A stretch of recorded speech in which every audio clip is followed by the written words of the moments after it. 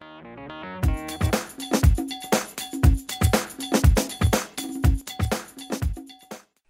thanks for stopping by today. I am participating in the Thailand Achievers Blog Hop today with a sneak peek from the Occasions catalog that will be coming up in January. Many of you have probably received yours in the mail. What I'm going to spotlight today is this watercolor technique that's on the background here using our new watercolor pencils, but also highlighting the fun Dragonfly Dream bundle. So come on, let's get started. So here's a closer look at that card.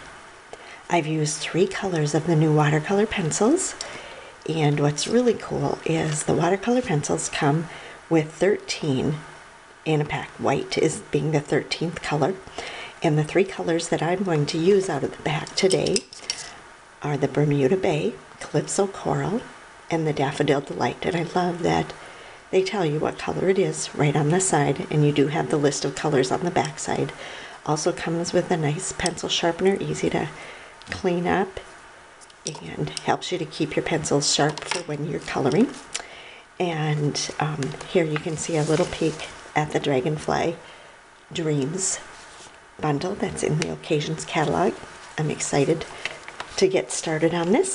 So what I'm using first is my piece of Whisper White cardstock, and you can use watercolor paper, but of course if you're making multiples of these, it's kind of nice to just use the Whisper White cardstock, and as long as you don't get it too wet, you won't have any problems. And I'm just going to zoom in just a little bit.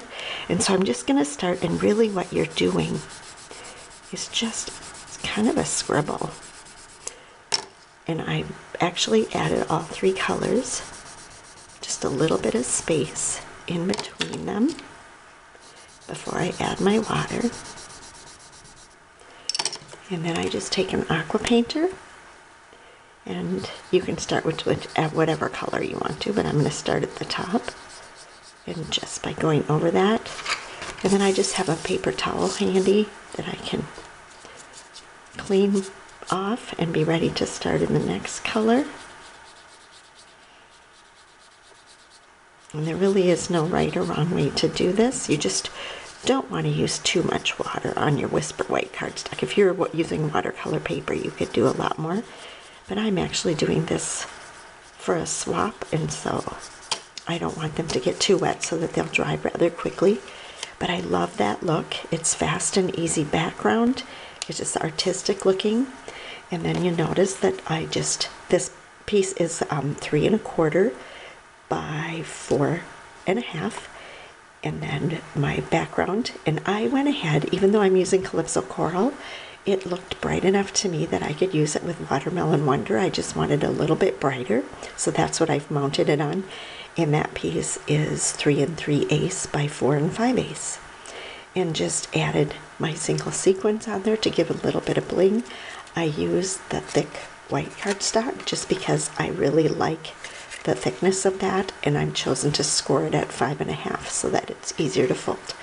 Anyway, that's my fun sneak peek. Thanks for stopping by today.